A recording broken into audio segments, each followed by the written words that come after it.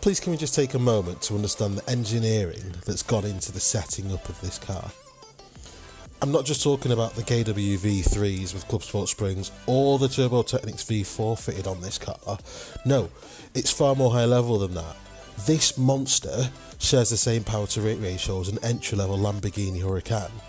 Now, even for the cynics, it's hard not to respect those numbers. In order to get to 500, it's got some custom parts.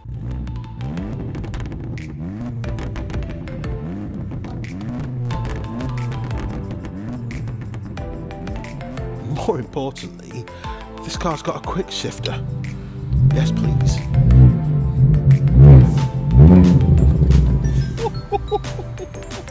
Alright, so we've got a convoy of an S1, an S1 and my Golf. Oof. Oh Jesus.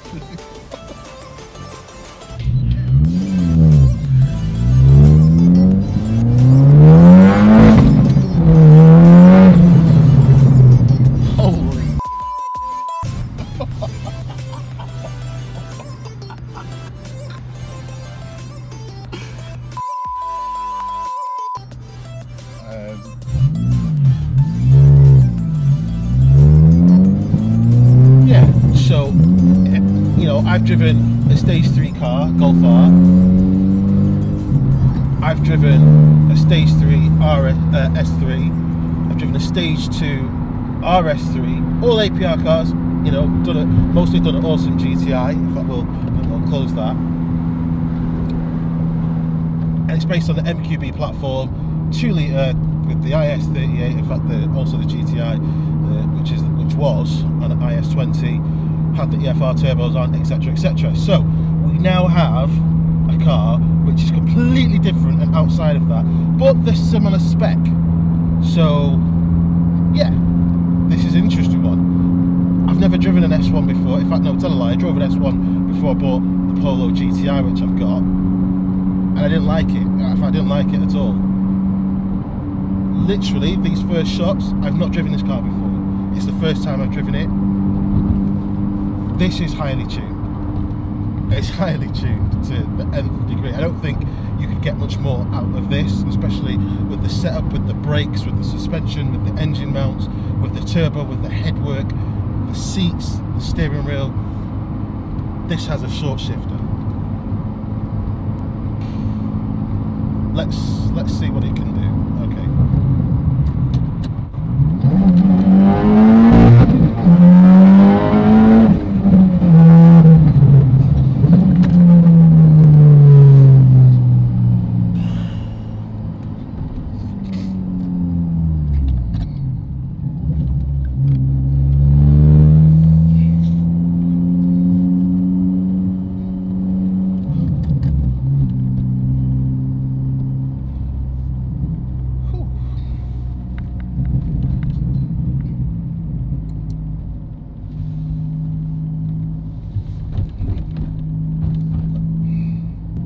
Concentration that I had to have. It's got a different clutch. In fact, the clutch that's on this car, I'm not 100% sure of the specs, so I'm not even going to can you imagine? That's potentially one of the down points of having such a race clutch in essence. Whoever said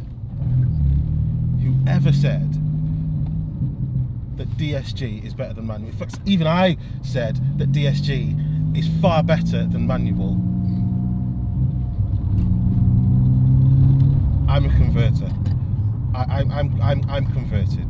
Definitely converted. I think what you'll find is the smaller the car, you need to have that manual clutch and or the manual box. However, the short shifter, you know, I feel like I'm in a rally car. The go-kart analogies which have been used in previous videos and by most motoring journalists, this is like a go-kart on steroids.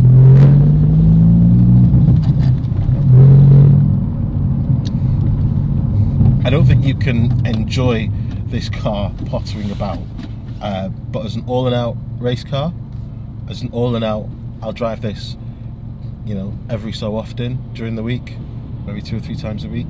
Quick blast maybe at various different events. Santa Pod. Wow.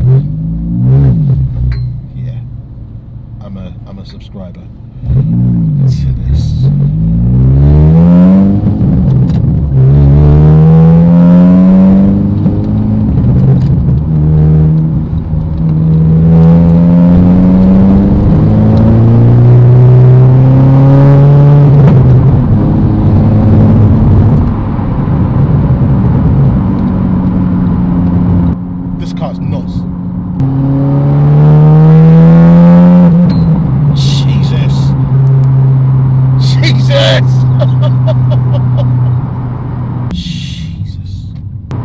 Oh, it's making my heart thump, Christ.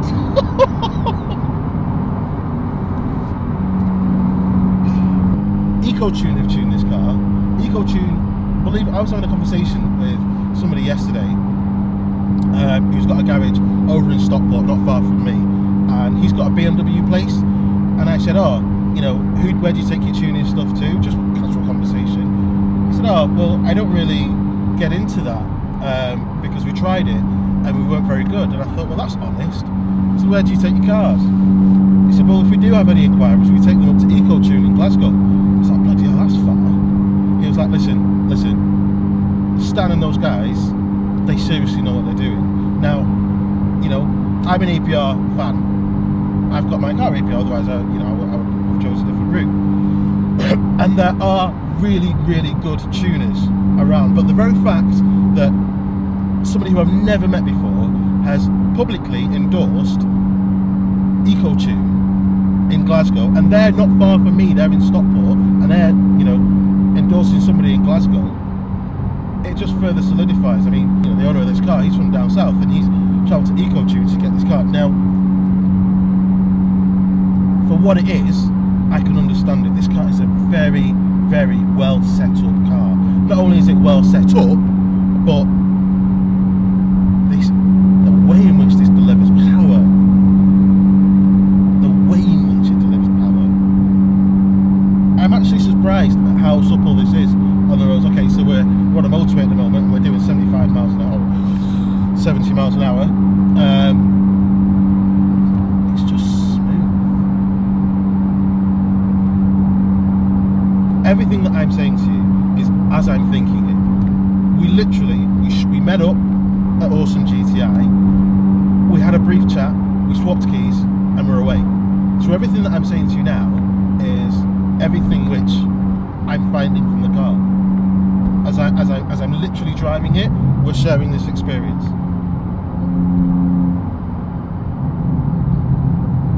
The steering wheel's lovely. The steering wheel's lovely. I wonder if you could retrofit a TTRS steering wheel to this. That'd be cool. But that's just me thinking. I love that steering wheel. If I could have it on my car, I genuinely would. In fact, I did look into it. Then I'll just get the fanboys saying I should have bought an RS3, which maybe I should have, let's be honest. Okay, one more moment of wildness, I think.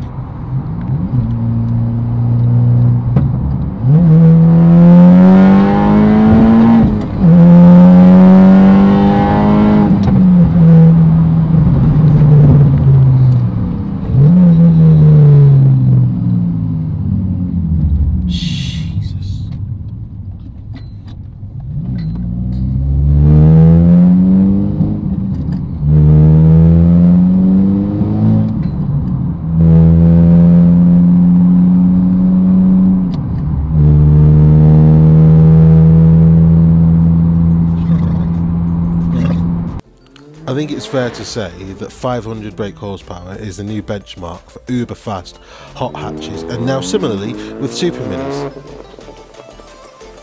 We had limited time with this car and we were told at short notice, so apologies that the video seems rushed and there's not many drive-by shots, but in true vlog style we tried to get as much as we possibly could out of the video.